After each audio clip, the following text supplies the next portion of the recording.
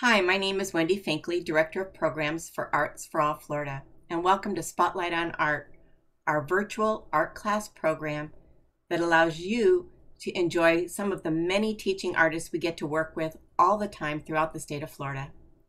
Today, we have Miss Yarrow Ries from St. Petersburg, Florida, and she will be presenting to you a wonderful visual art and exploring program on creating a wonderful book about the environment. So please let me introduce to you today Miss Yarrow Ries. Welcome everyone. My name is Yarrow. Thank you for joining me today. I am so happy to be working with Arts4All Florida to bring art into your home. So today I will be teaching you how to begin a nature journal. A nature journal is a way of remembering and recording what you have seen in the natural world around you. It could be from your window or in your backyard, a walk through your neighborhood, or even a visit to a local park. On your walks, we see things that we can draw or trace and sketch into our journal, or we can collect things to bring back to your desk. I take a little plastic bag to gather up things that I find, such as fallen leaves, spent flowers, seeds, fruits, or nuts from the tree or plant that I am observing. We also make field notes, and they're little reminders of what we can write into our journals, things that describe colors and textures, smells, how things feel, even what something might remind you of. Otherwise, I mean, if we don't know the name of the plant or insect we're observing, we can make those detailed field sketches and notes and come home and do research to learn more about what we explored. So what you'll need to get started today is a journal, a sketch journal that you can buy at Michael's or Joann. And I recommend the 5x8 size because that's pretty handy to carry with you out into the field. You'll also need a permanent black fine pen. I use Sharpie pen. They don't bleed through to the next page, and they have a very fine tip. You'll also need some pencils. I like to have a dark, soft leaded pencil, and you'll need an extra eraser. If you have a pack of crayons or some extra crayons around, some felt markers, that would be helpful. You'll also need a little watercolor kit. Now you won't really need too many colors because we blend on the page. Mostly what we do in our journaling is washing with very dilute paint. So you can mix right on your drawing. A couple of soft brushes and a little cup of water to rinse your brushes. You'll also need a paper towel or a piece of old cloth. I like to cut up old paper, old t-shirts to blot and wipe up spills. Also, it would be helpful to have either tape or school glue. I use a glue stick a lot. You'll need some scrap paper to work on before you go right straight to your journal. And you'll need, let's see, a table with a covering, something like that will protect it, either old newspaper or an old vinyl tablecloth. So let's begin. So an art journal is something that you're focusing on a particular thing in nature that you're observing. We're going to work with a sunflower that I saw in my backyard today. And this is my journal page from that sunflower. So I walked right out into my backyard, and I noticed that there was a flower that had fully opened. It had been there a few days, and I could see the beginning of the sunflower seeds that had started in the middle of the plant. So I'm going to show you how I built this page. We'll begin with drawing a sunflower. Now you're going to want the sunflower to be the focal point of the page because that's what you're exploring today. So let's take your pencil and have your eraser at hand just in case. And I saw that that middle of the sunflower was really quite large. I'm going to draw it about the size of a quarter. And like I said, I wanted it to be predominant on the page, so I'm going to put it just above the middle of the page. And then the sunflower has symmetry, radial symmetry, like the hours on a clock. So I'm going to use that as a reminder. I'll put my first petal up at 12 o'clock. My second one will come down at 6. I'll go over to 3 and 9. So what I have here is the beginnings of a plant or flower that has some symmetry. Now I'm going to go in between the 90-degree angles I've created here, and I'm going to put more petals because this flower had a lot of petals. So they're like these, but they're slightly rounded. I'm going to come in to those 4 corners. When I look at this, I don't really see as many petals as I noticed in the yard today. I did not cut that flower because I wanted those seeds to develop. So I am going to add a few more of these. I did collect a leaf. So in my basket I used for collecting, I found a nice intact sunflower leaf that the bugs had not chewed yet. And I'm going to decide where I would like to place that. I think I want this somewhat below the flower itself. So I will use this as a guide. Now, for those of you who are struggling a bit with starting your drawings, we could do a tracing, just a simple tracing. So put your leaf where you want it, and we're going to come around it. I'm not going to be real careful. In fact, I'm going to make a jagged, sort of jagged edge because I see that this is a toothy leaf. It has edges that known in botany are called serrate edges, like a kitchen knife.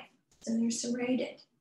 Now, when I turn the leaf over to the underside, I can see that there is a main vein that runs from the tip of the leaf all the way down to the stem. Then looking closer, I can see that smaller veins branch off, just like the branches of a tree. Now, there seem to be maybe 4 of them. I'll put them in with my pencil. And then when I look a lot closer, I see that there are some very small veins branching off as well. Now, remember I told you that I had seen some seeds starting to set in the middle? I'm going to draw what I recall last time I ate them to be some sunflower seeds. Now, to define these, I like to put boxes. So it's kind of like a text box, but it goes all the way around what you've drawn. So just rough it in. It doesn't have to be perfect. I don't like to use a ruler because that's just one more thing to keep track of out in the field. Put in these boxes. Maybe a little box for my seeds. So here we go. I know you're seeing that upside down. Well, I know this is a sunflower. So I'm going to write up at the top of the sunflowers box the word sunflower.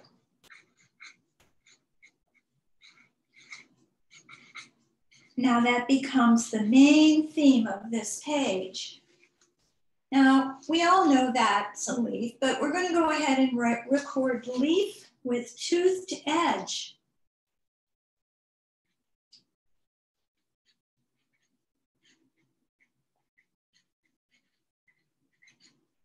And of course, the seeds that will eventually ripen. And I can go out there and take them and eat them. Okay, hopefully. Now I think it's time to add some color on here. Now remember what I said, we don't want to get really dense with the color. We're going to do mostly just very watery washes. The color is a tool for you to remember the color of the plant or leaf or bird or butterfly, which we're going to draw one of those in a bit. So I'll take my watercolor kit. I want my scrapped paper and a soft brush. So remember, we're always going to wet our bristles first. Give it a little squeeze if you feel like you picked up too much, and I'm going right for the yellow. So I'll put a little bit of water in my yellow tray, maybe a bit more, work it around a little bit. Here's where you're going to want to use your scrap paper, make your little brush stroke to see if it's the right thickness. You don't want it too thick, not too thin. And we'll come in and we're going to wash over those petals. I have a very soft brush this morning. I think I'll go to a slightly more rigid brush in just a moment. And because this flower had started to age, I saw some darker areas. They were more of an orange. So I will pick up some orange from my kit and just brush it through in certain areas. Maybe some of those lower petals closer to the base, more darker.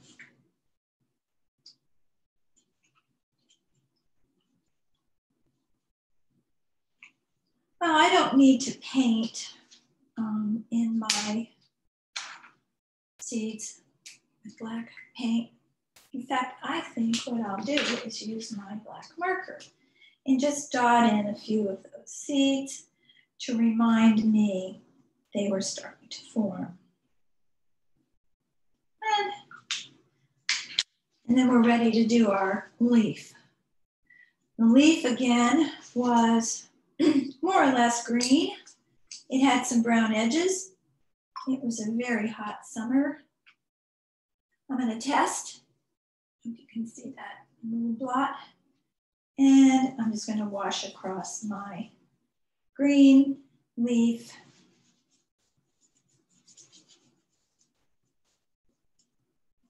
Wash my brush and find my brown. Come in maybe with a little bit of brown to remind myself, I'm going to stick a little orange in there too, that this leaf was starting to go. If you put too much paint on your paper, you can use your blotter and just pick it up. So now I have a green leaf with some edges that were starting to fade on me. A little bit more. I'm going to put a box around sunflower, the word sunflower. I'm going to paint that. Just for fun, I think I'll paint that purple. Test on your blotter so it's not too dark to obscure that lettering. And I've got flower. Now, because I drew in these seeds with a pencil, I'm going to come over them a little bit with my permanent black marker. I know they end up being kind of striped, as I recall, and I'll pick another color for that. Let's do some dilute red, and it'll come out looking a bit like pink if we get enough water in it. And I will paint my sunflower seed box a pink color. Okay. Maybe I'll put something inside that. Oops, it's not going to be purple. Center of that sunflower to remind me that it was a little bit brown. Okay. Now, what color shall we paint around the sunflower to make it pop? Let's do blue. I haven't used any blue. Give it a little test. Blue is usually a very dense pigment, so you want to be careful. You get plenty of water in there. And then just come around as best you can with your blue wash. Sometimes I mix color right on my blotter page. It's easier than picking up too much color in the tray. Okay, beautiful. Now remember I told you that I had seen a butterfly out there? I'm going to put my butterfly in here. Let's see. This is what we have so far. Do you see how we've got white margins? Let's put a butterfly, and I saw a bumblebee. I found a blue jay feather as well. Forgot that. Blue jay feather is in my bag that I collected. See that sheen? It's a blue. Okay. So with my pencil, I'm going to put in the shape of a blue jay feather. I'm going to draw in the quill, which is just like in the center vein of the leaf. They have something in common. In fact, this vein pattern is called pinnate, which is like the pinnate leaf, like the feather, the pin feather. So I'll draw in my feathers off my quill and a butterfly. This is a small butterfly in comparison. I'll give it a little body, just real quick gestures. You're just sketching. He had some upper wings, and like all butterflies, he had some lower wings. They're not quite as big, and I saw some antennae. So I just sketched a little butterfly in the corner. I have room over here for a bee. Again, ovals. You'll find in nature there's so many ovals. Just scratch out an oval. If you see a little corner that looks more like the head, I think he had 6 legs and some crazy fast beating wings that I did not get a look at. We also have an opportunity now to come in and maybe use some stamps. We could glue in some images that we find in different types of print media. Here's mine. This was my journal. And you can see how I added these stamped images here. And there's that blue jay feather. Forgot to paint him. Let's do, I have a brown marker. I'm going to put those brown stripes on here with the marker. And it's just a school marker, but it'll hold up to that, like I said, very dilute brush of water. Okay, and there it is. So I feel satisfied with that, but you can always go back in and do some doodles, put some vines in, do some stamping. So every day you have the opportunity to take a look out, like I said, even if it's just your window or your back door, and try to record something that you notice in the natural world. Make a quick little sketch, a note, have someone who is assisting you to write down your thoughts about what you had seen. If you don't feel motivated, I play a little game I call First Bird, and I go out and I just stare up at the sky until I see my first bird. And this morning, it was a mourning dove. So I made a note in my nature journal and I sketched a mourning dove. He was sitting facing me on a wire, and I can show you that in the next video, which will be just some more in-depth ideas about how we art journal and some of the techniques that you can use to help you create a more accurate botanical journal. So good job, everyone.